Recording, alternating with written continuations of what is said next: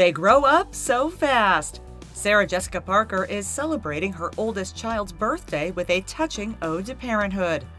The Sex and the City icon's son James turned 19 this week, and she shared a rare photo of his face for the occasion, penning a poem-like message in her Instagram caption to express why the milestone is such an emotional one, writing, "He is 19. Today. He doesn't wake with us. He is in his life, away, in his studies, among new friends. Sending home details. There is so much to tell. New adults making lasting impressions, opening his still young eyes. New thoughts, new books, new and different mornings. On this one, it's bittersweet, not to be with him, to wish him the most happiest of birthdays. Our Scorpio, our October baby, our JW. Happy birthday. Balloons, candles, hoping every birthday wish to come true. XXX Mama." SJP and husband Matthew Broderick are also parents to 12-year-old twins Marion and Tabitha.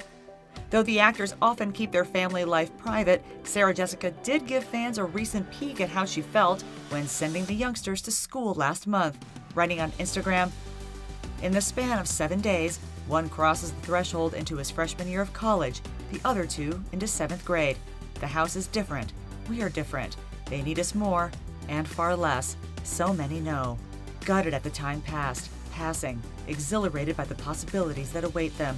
The love, the love, the love. XSJ." Sarah Jessica's kids aren't the only ones starting a new chapter. Their famous mom has been filming her upcoming Sex and the City revival series and Just Like That throughout New York City, teaming back up with co-stars Cynthia Nixon, Kristen Davis, Chris Noth, and more. But when the actress was photographed sharing a kiss with actor John Tenney while shooting, fans on social media couldn't help but wonder what happened to Mr. Big.